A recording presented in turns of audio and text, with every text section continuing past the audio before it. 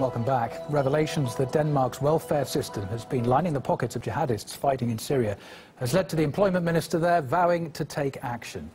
It's after Denmark's security service reported that 36 individuals left the country to join Islamic State in Syria.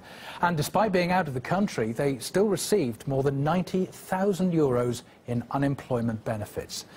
Even though 7 individuals were reportedly killed in action, their funding from Danish councils continued.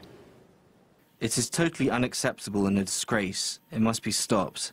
If you travel to Syria to participate in war, to become an ISIS fighter, then you obviously do not have any right to benefits from the government.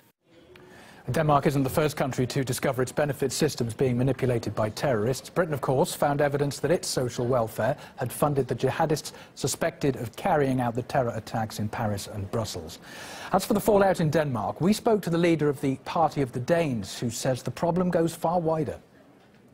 What we are seeing right now is funding of terrorism. The state is funding terrorism, and it is not only sponsoring terrorism in Syria.